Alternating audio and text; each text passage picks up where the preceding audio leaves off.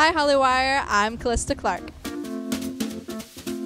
Hollywire, we are here backstage at Stagecoach with Callista Clark. She took the stage earlier and killed it. How are you doing, girl? Doing good. What about you? I love your earrings. Oh my God, stop. I love your boots. I love your whole fit.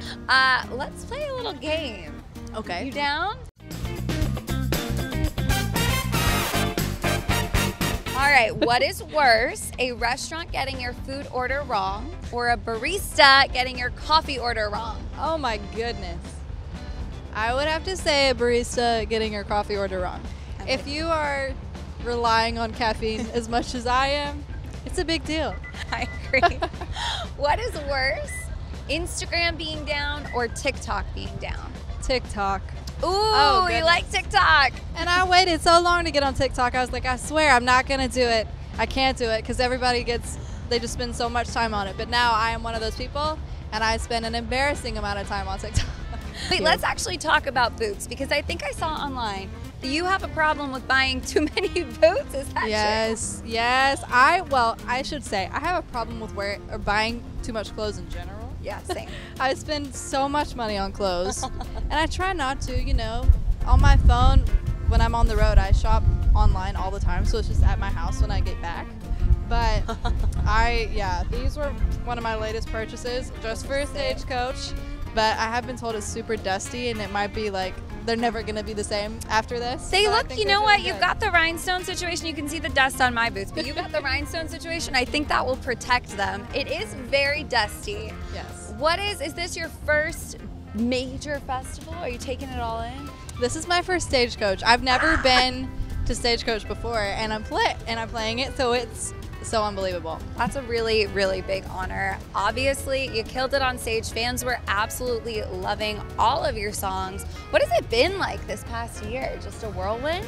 Absolutely. It's been so incredible. Like you said, last year I put out my first collection of music, and it's all about being a teenager and just feeling all the feelings and just like learning yourself as a person. It's just kind of that journey. And now I put out my next single a few weeks ago, and it's called Gave It Back Broken. It's a really sad, heartbroken song, but I'm really excited for everybody to hear it.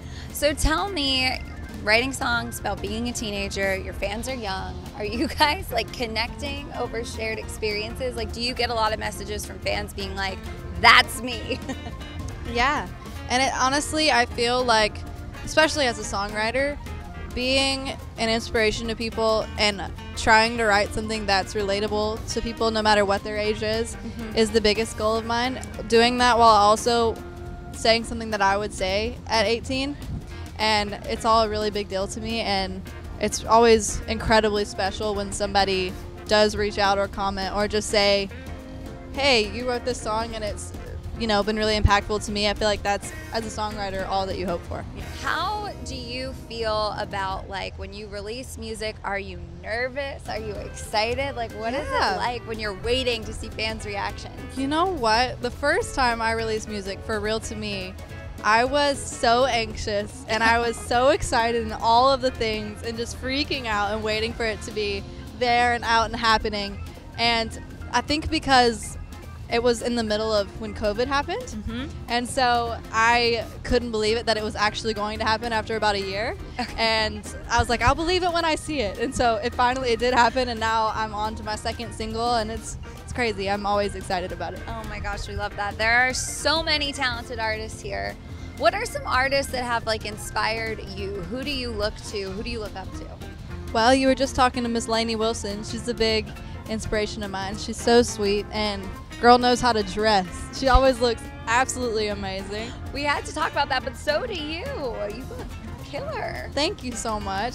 I've already ditched the main piece of my outfit, my denim jacket that was bedazzled with fringe and everything. It's just so hot. Yeah, it's too hot for that. You got to stay hydrated. You got to shed the layers. It's crazy out here in the desert. All right, you guys, this has been so much fun. We have Callista Clark here. You have been watching Hollywire, and we will see you next time.